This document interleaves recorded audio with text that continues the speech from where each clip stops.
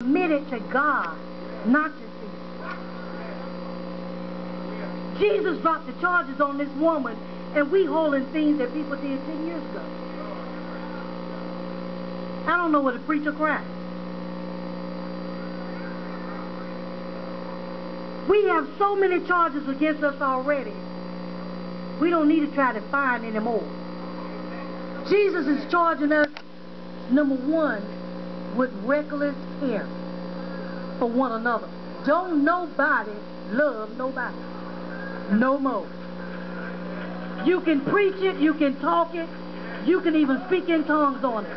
But when you love God, you love His people. I've never seen a time like we live in my life. See, I ain't scared of none of y'all, that's why I'm telling you. It ain't nothing nobody can do to me from preaching the Word of God, because I'm living the Word.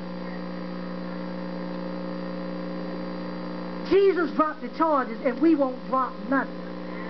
We won't even drop a forgiveness, because we still sinning. That's why the house of God is wreaked havoc now, because nobody is praying when they leave His house. We'll pray in here 2 hours and won't pray no more till we get back.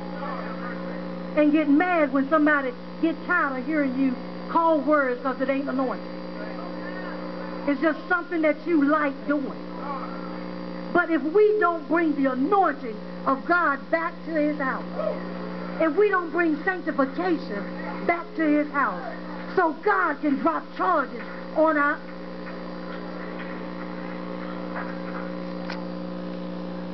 It used to be that cars and houses and money was our God. Now it's a title.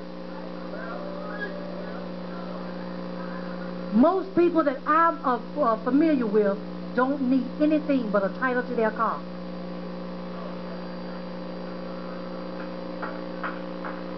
A title to your car. Because with God, listen, you have to walk in the statutes of God to do God's work. Don't just anybody come from the woodwork to try to do God's work. Because if it's not in you, you can't perform it.